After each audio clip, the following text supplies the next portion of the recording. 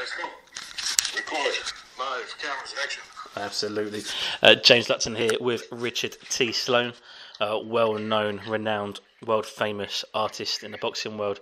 And today we're going to discuss your stories and your journey with Joe Frazier.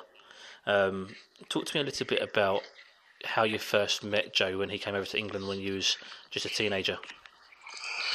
Yeah, it was.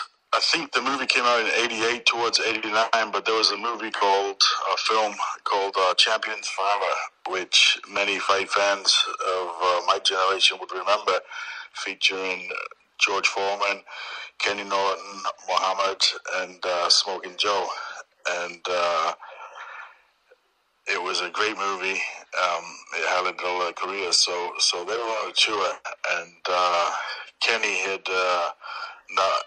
was not able to make the English leg of the tour, but Muhammad, Joe, and George did, and I was training at the Thomas Beckett, and I knew that these guys were going to be in town, but I had no idea that I would have the opportunity to meet Joe Frazier, who I'd written to as a child, and he was always one of my idols. And I thought somebody was winding me up. They said, Joe Frazier's coming up the stairs. And I thought, bullshit. So I kept hitting the bags, and sure as hell it was Joe Frazier. And but it was halfway through a round, so I was there to work out. So I finished the round. Everybody else stopped, but I finished the round. Certainly not to be disrespectful to him, but that actually impressed him. I didn't do it for that either. I just did it because finishing a round is important. And after the round ended, we started chatting, and he showed me some stuff and exchanged numbers, and started a friendship that ended with me carrying him in his casket to his grave. I was one of the pallbearers, and he became a father figure, a best friend. But from that first day at the Thomas Beckett to the last day at Ivy Hill Cemetery, we shared a hell of a lot of memories, and that's what we're here to talk about. Absolutely, and we're gonna speak about some of these memories. Talk to me first of all. You mentioned the Thomas Beckett. You was training, working out, and Joe Frazier walks in. Now, by the end of the time when he was over in England, you had come to an agreement that you would travel out to see him in America and train under his tutelage. Yeah, that's correct, James. He had said, he wasn't really. Well, he certainly wasn't making a living with boxing at that point. Obviously, he had his family fight, nephews and Marvis and Joe Jr., who was actually, his real name was Hector, but he fought in the Smokin Joe Jr. fought Vinny Pazienza. Marvis, we all know, only had 2 losses as a pro, one to Larry Holmes, one to Mike Tyson. Then he had two nephews, Rodney and Mark. And then later, his daughter Jackie fought Layla. But at that time, Joe had just really trained family, and he had some fighters back at his gym in Philly, but it was more of a community center. So he wasn't really scouting fighters. He was just, I think, because I knew a lot about his career, and I was just really, kind of blown away and humbled by his presence. He gave me a phone number and said, if you wanna fight for me, you got to give me a call sometime. And I'm sure he thought I'd never call for that. But a week later, I said, I'm ready to go. And he said, have you finished school? I said, nope. He said, well, you got to at least finish school. He said, how old are you? I said, well, about 15 years old. And he said, it's too young. He said, you got to, finish school at least. And in America, usually they finish when they're 18, but as you know, in England, it's like 16. And so I did. I finished school, but before those results came in, I was on the plane and landing in Philadelphia. So to this day, I still don't know how I did on my secondary school report. Probably got all D's. Maybe in artwork I might have not got a D, but I didn't care too much for school. Talk to me a little bit about how you managed to get the money to fly out to Philadelphia. That's a great question. I had, and my mother has kept it, and I'm sure they're all worn away now. But I had a video library of fights, and I would trade videos, and that was one of my forms of income. And we're farm boys, so I'd work on the farm, other farms, and pick up jobs here and there. Father was a blacksmith, so I'd help him out. But the main thing was I would sell merchandise for Marvin Hagler. When I was in my teens, I was the only distributor. And again, in England, in my mother's attic, there's boxes and boxes of brand new Marvin Hagler merchandise that didn't sell because I didn't have a budget for advertising and things like that. And I sold what I could to friends and family, and traveled as far as I could trying to sell it. So yeah, I sold videotapes. I ended up selling my TV. At the time, I had a video cassette player that would record one video to another. Sold that. Everything I had, and I arrived in America with $40 in my pocket. And remind me, I'm not sure it was £40 or $40, but it was 40. I think it was $40 after I changed it over. And I remember being at the airport and being really thirsty and thinking, man, that can of Coke looks really good, but that's about 5% of my worth. So I just drank water out the toilet, not the toilet bowl, but out of the bathroom, And what year was this? This was 1990. Yeah, August of 1990. I still somewhere have I flew out of Gatwick, I believe, and somewhere I still have the little rail pass. I spent the night at I got one room at,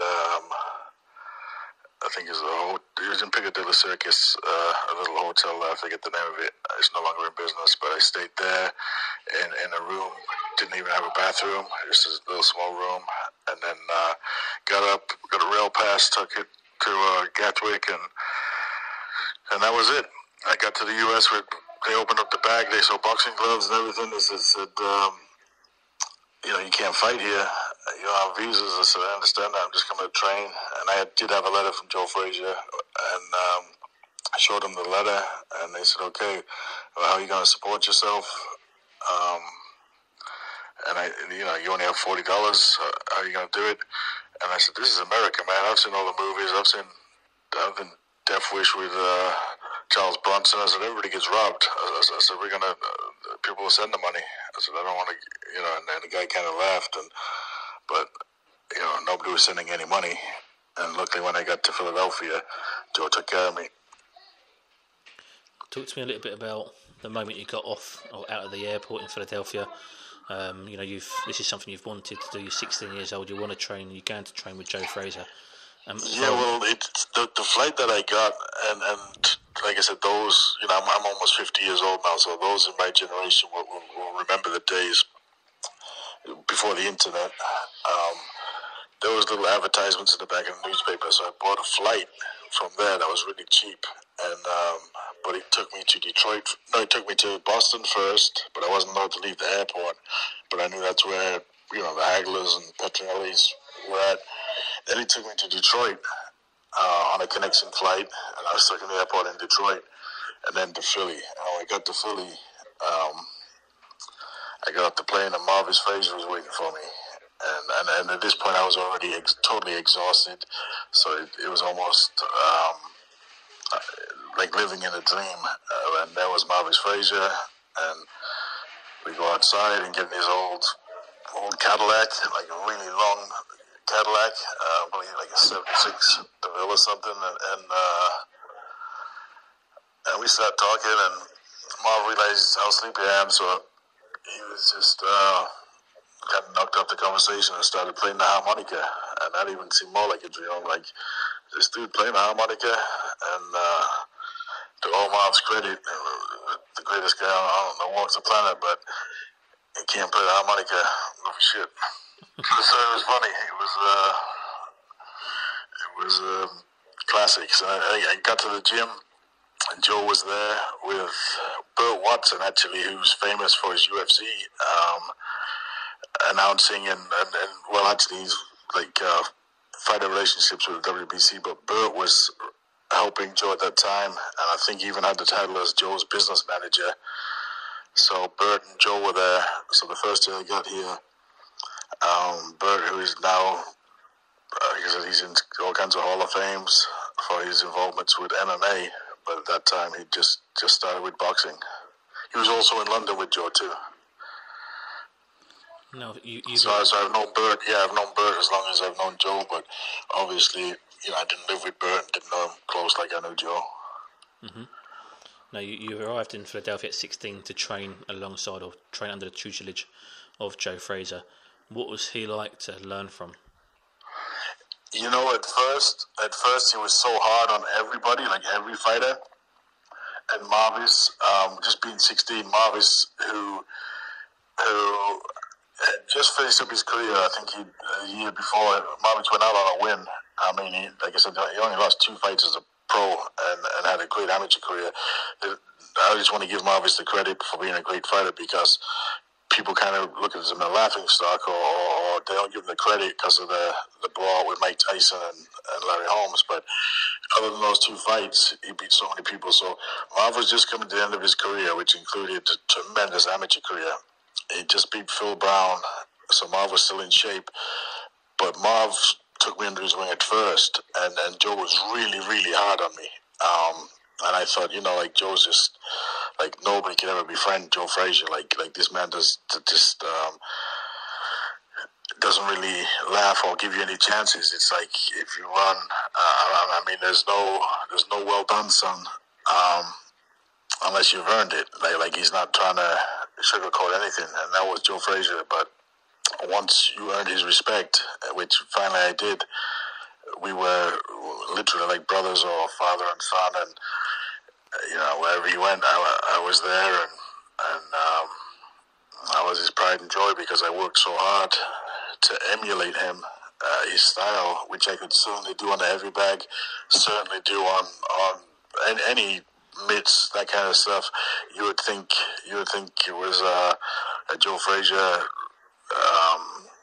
robot, or clone, but the truth is, in the ring, nobody can emulate Joe Frazier. He's got so many, and I tried to, but I'm not Joe Frazier. And so you got out there at 16. How long had you trained with him? I trained with Joe, and then I was made an offer to go to Kronk. So, but with Joe, I had a handshake deal, and Joe did give me the chance. And Emmanuel wanted to train me, and the Kronk was thriving. So I said, let's go there together. Joe and I said, maybe, because to me, being a young boxing historian at that point, I knew a corner of Joe Frazier and Emmanuel Stewart would be ideal, but Joe didn't like the option, and in hindsight, I don't think it would have worked. But I did go to Kronk after, let's say, 10 years with Joe, about 2000. 2000 I actually went and stayed at Kronk towards Lennox had fought Holyfield in '99 at the Garden. So about that time I was living full time in Detroit. But prior to that, I never boxed for Kronk because I kept my word to Joe. I never ever have laced up gloves in the Kronk gym. No, one time, not even sparring. I haven't even hit the bags in the Kronk gym because Joe didn't want that, and he said, you're gonna be like the rest of those guys that I taught how to fight and leave. And he was referring to guys like Meldrick Taylor, who won the Olympic gold while training at Joe Frazier's gym, and many other guys that. But the same happened to Emmanuel. It was professional boxing. These guys get to a certain level and then they jump ship. And Joe, I know it would have broken Joe's heart because he really did give me a chance when nobody else did. Now, obviously, you'd left Joe after 10 years, but of I course, left. I quit. I quit boxing after 10 years. I refused to fight for anybody else, and once I mean, Joe Frazier is the only guy that ever trained me to fight. Of course, I learned techniques from Emmanuel and picked his brains, but I knew I was never gonna fight for anybody other than Joe Frazier. did you have a different relationship with Joe once you stopped training? Was it more a friendship after that point? Yeah, like at that time, yeah. Well, actually, he still wanted me to get back, and the last time he was in Vegas, which was around Mayweather and Ortiz, he stayed at the South Point Hotel, which anybody knows Vegas is. They know it's way south. It's not really even on the strip. It's Las Vegas Boulevard, but it's 10 minutes south of the sign that says "Welcome to Vegas." So Joe was out there because he knew somebody that was a gaming host and got him a nice suite, and he was there. But right up until that point, which I don't know what that year was, maybe 2011. So for 10 years after walking out of Joe Frazier's gym to help Emmanuel, Joe was saying, "Hey, it's not too late. You can still make a comeback. You can still do this. You can still do that." And when I finally saw him the last time, I said, "You ready?" I said, "I think I'm ready, Smoke." And he laughed. He said, "No, son, leave it alone." So yeah, we had a really fun friendship, and he liked to hang out. He would call it the wild thing. So we go do the wild thing, which usually meant going to a little hole in the wall, listening to some James Brown and Bobby Womack, and have a couple of cognacs, and shoot some pool. And Joe was a ladies' man. I think people are aware of that. So we became hangout buddies. I just want to, excuse me, before I move on to more of the good times, I just want to fast forward. You mentioned at the start of the call, so he was a pallbearer at his funeral. Just want to sort of get into how much he meant to you and how devastating his passing was to yourself. Well, put it this way, I can't go back to Philadelphia, and even being, I'm actually sitting in Detroit right now. I came back to help the kids here at the Kronk Gym, and spend some time with friends, and I have a daughter in Detroit, so I'm here. But and it's really hard for me to be here because there's no Emmanuel here. And Philadelphia, I'm invited to go to a Atlantic City Hall of Fame on the 7th of October, and I would have to fly into Philly. And of course, if I go to Philly, there's so many of Joe's family and stuff there that I would feel obligated to see, and I would love to see. So I don't know if I'm ready. And Joe is passed now. Well, this November will be 11 years, and Emmanuel on the 25th of October will be 10 years. So to be here, it's taken me 10 years to kind of be able to go around Detroit, but even around Detroit, I find myself taking pictures to send to people that were there. Like at Emmanuel's favorite little supermarket, I just stumbled across it, and I was like, "Oh shit, this is Emmanuel's." I remember this place, and some of the names on these buildings have changed. But last night I just had a sandwich at his favorite Mediterranean place. So the memories of both of these guys, 10 years later, still very fresh to me. And anybody that's lost a loved one, and that's what these guys were to me and are to me. And I still keep the legacy going whenever I can. And I wouldn't be doing this call if it wasn't for Joe Frazier. He did so much for me that I can never forget it, and I'll never let anybody forget the way the man I knew. So that's where I'm at now. I'm just at the point where I realize, we all gotta someday die, and it's what you leave behind, and the way you make people feel is so important. And he was a hell of a man, and I miss him every day. Everybody knows you as the artist. the guy who's painted the posters, the program covers. Now, recently there was a front cover over here on Boxing News magazine. I think it was the 50th year anniversary of Ali Frazier, and you had painted the cover. For yourself, what is it like to paint and immortalise Joe Frazier? Well, it's been hard. I've been asked, and I've actually been commissioned and turned it down. I haven't painted Joe since I hadn't painted Joe since he passed away. Like I said, it was just too hard. And then Ring Magazine were doing a tribute to the Ali Frazier 50th anniversary, and asked me to do the cover. At first, my usual response was no, I'm not painting Joe. But then I gave it some thought, and I thought, you know what, this is a chance for me to really give the man some respect in a magazine that he had appeared on many, many covers. And I also chose to do it in Leroy Neiman's style because Leroy, was more of a Muhammad fan, because Muhammad was commercially, well, maybe it was just more popular generally. I mean, I'm sure that's the general consensus. I know it's a consensus. But to me, Joe was the man. And no disrespect at all to Muhammad. You know how close I am with the Alis, Nico, and their beautiful family. But Joe was my guy. So in Neiman's style, because Joe never thought that Neiman gave him a fair shake. If you look at most of the paintings Neiman did, it's Joe getting busted up, or Joe actually used to say that Neiman purposely made him look like a gorilla, which, is part of Muhammad's shtick, or like, the gorilla rim and Miller and all that stuff.